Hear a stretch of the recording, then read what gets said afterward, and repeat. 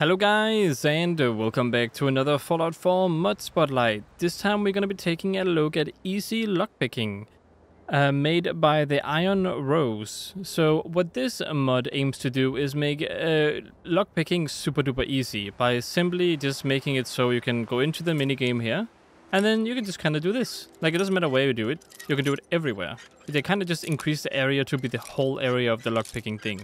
So no matter how hard the lock is, you don't have to look for it anymore. You can just kind of pick a position you feel comfortable with, and you kind of just hold down the button and boom, there you go. Yes. Unlocked. Didn't have to be precise with it. There is no sweet spot anymore. The sweet spot is the whole thing.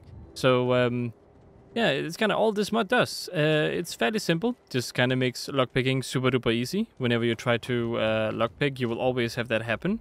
Of course, you still have to have the right rank in order to lockpick the different things. So that's still a thing you have to do. But whenever you get the rank, you can easily lockpick it. This is great for people who are tired of lockpicking later on in the game.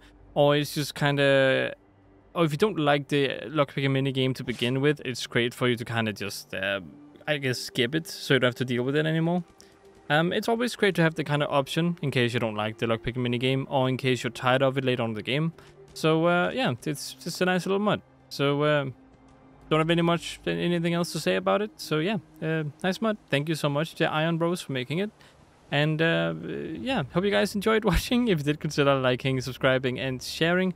Hope to see you guys in another one of my videos. Consider liking, subscribing, and sharing. If you want the mod, it is in the description down below. There you can take a look at the mod page and see if there's something you're interested in. Otherwise, hope to see you guys in another one of my videos. And as always, stay awesome.